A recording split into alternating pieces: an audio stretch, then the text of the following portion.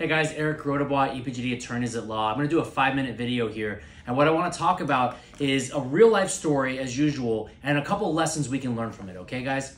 So first of all, here's the story. We have a guy that it gets into what we call a small claims dispute. So in the law, in courts, we've got what's called jurisdictional limits. So we've got 0 to 8,000 in Florida is small claims, 8,000 to 30,000 is county court, and then 30,000 plus is circuit court. Now, there's a couple different things. If you ask for an injunction or if you ask for something other than money, it usually has to be in circuit court. But basically, when we're evaluating a case, we're looking at, okay, which court is it going to go into? And each court, although they generally have the same rules, have slightly different rules. So small claims is designed to be do-it-yourself. It's designed to be the type of place where, let's say you get into a dispute over $2,000, $3,000, $4,000, $5,000. You know, if you go to a lawyer, the lawyer might ask for a $5,000 retainer, so that doesn't really make sense. So the judges know that you'll have a lot of pro se litigants. Pro se is Latin for do-it-yourself. And so you'll have a lot of people that are just representing themselves and going to court on their own. So this client of mine, he gets into this dispute and he ends up calling, or he ends up being in communication with a former person that worked at my firm. And the person tells him, listen, you don't need a lawyer. Let me just charge you a little bit of money and let me help you prepare your small claims case. Now, I'm going to say this, guys. The first problem there is that you don't need a lawyer is legal advice, right? That is legal advice. And so that is, if you're not a lawyer giving legal advice, we call that the unauthorized practice of law. So non-lawyers should not give legal advice. Now, as a layperson, as like just talking to a family member or a friend, sure, we all know enough to be dangerous. We can all go on the internet. We can all do our own research, but just be careful, right? Be careful when somebody's giving you advice. And more importantly, if you're paying for the advice. So here's a common mistake people make. They'll take legal advice from an accountant. Now, again, accountants are really smart. They've gone to a lot of school, but they really shouldn't be giving legal advice. Now, if it's just friendly advice, the type of things you would say to your neighbor over the hedges, fine. But if you're paying for it, that's probably unauthorized practice of law. All right. And so then what that does is it opens up that person to liability for giving that advice. So anyways, the person decides to take them up on it. They pay a couple $100 for them to help them prepare the small claims lawsuit. Again, preparing the complaint, that's probably law. So that's probably unauthorized practice of law. They then file their lawsuit. And there's an interesting little background fact pattern. This case, the person was buying a home, they bought the home, and they found out after the fact that there was a construction in the backyard that should have had a permit, but didn't have a permit. And so the cities can be really strict about this. Now, here's an important thing, guys. We live in Florida.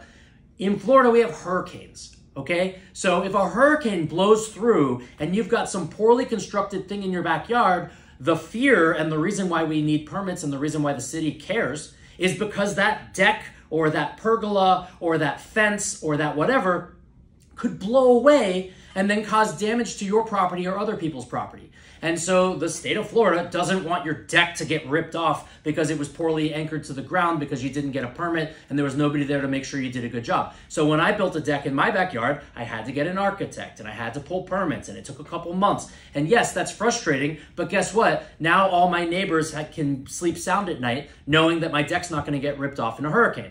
Okay, great. So anyways, so this guy sues the seller of the house and says, hey, you should have known that that thing in my backyard should have had a permit. And the seller says, well, I didn't know. And that's their defense, right? That's the defendant's defense. Well, in point of fact, there was an email from a contractor. So my guy ended up contacting the contractor who built it.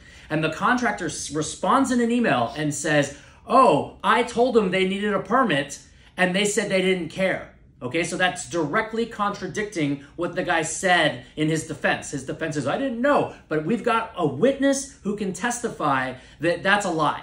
Okay, and so again, my guy is operating without a lawyer. Nobody's helping him. So he shows up to his court pro se. Both sides are pro se. Nobody got a lawyer, and they have a trial in front of a judge. And so my guy is questioning the defendant. And he says to him, did you know that you needed a permit? And the guy says, no, I didn't know I needed a permit. Well, my guy then pulls out an email that says, look here, it says you need a permit. And it says you acknowledged that you knew you needed a permit. And the judge said, I'm not letting that into evidence because it is hearsay. Okay? Now all of a sudden you're realizing, okay, wait a minute, maybe I should have gotten a lawyer. What is evidence? What is hearsay? Okay, so the basic definition of hearsay is exactly this example.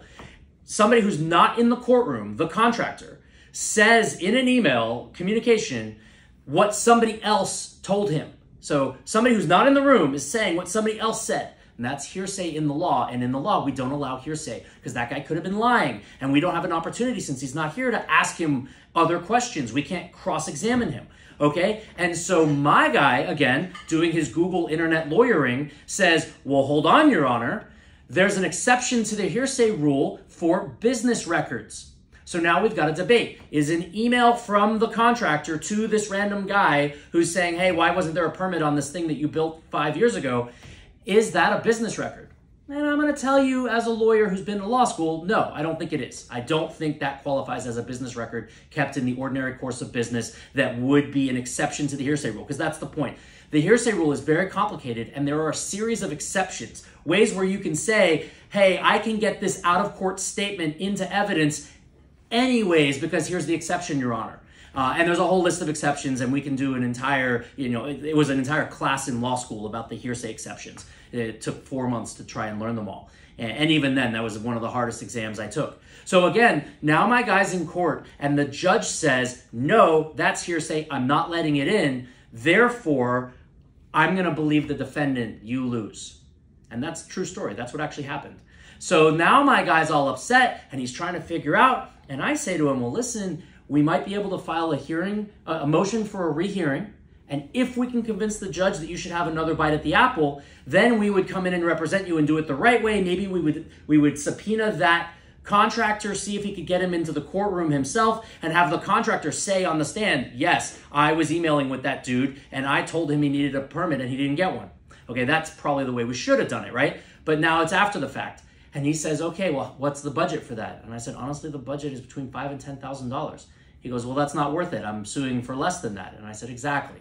So guys, honestly, unauthorized practice of law, taking advice, doing things on your own. There's a lot to unwrap here. So please, if you have any questions, at the very least, call a licensed attorney.